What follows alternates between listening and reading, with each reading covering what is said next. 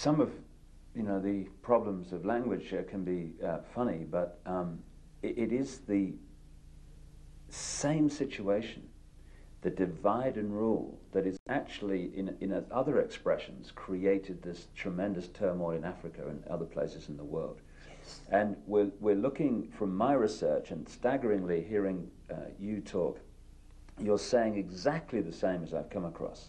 It's incredible confirmation that a reptilian race from another world has been behind the manipulation of humanity for a very, very long time.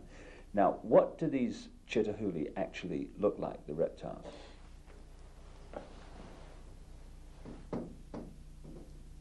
I'm not a good artist, sir.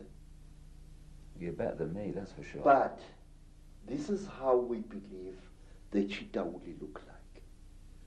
They were created in this, you see, sir,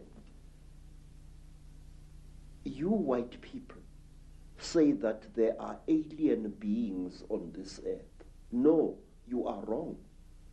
The earth in which we live has produced 24 different races during its long existence.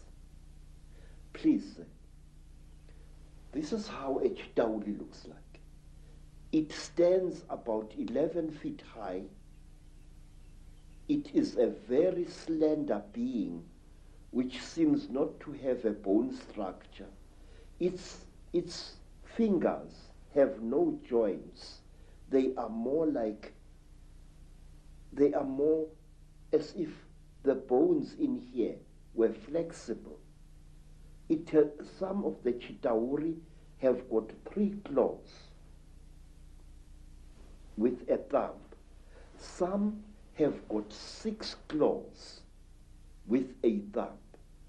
And some of the Chitauris have got horns on their heads. And what surprises me is this. Some film producers,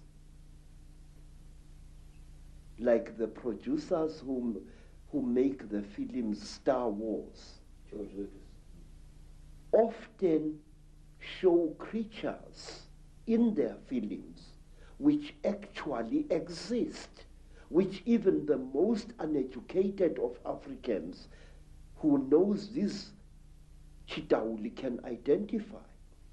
For example, in the new Star Wars film, what is it called? Star Wars or something like that.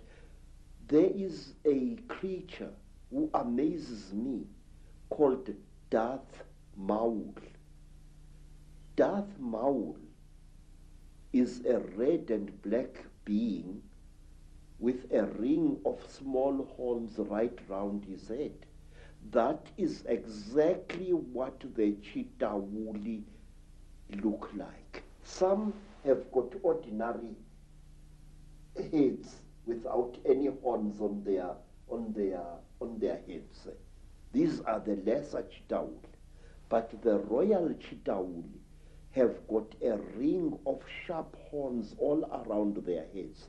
And the very high Chitauri, like their king, Mubaba Samahongo, they have got very long horns which grow this way.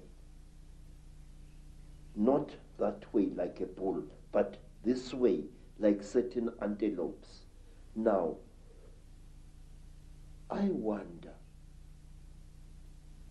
just wonder where these film producers get their information from. And in one strange film, which my student called me to come and watch, the thing called Stargate 2. Mm-hmm. And in that film, there was a creature, a very slimy, cream-colored creature with heavy wrinkles on its face.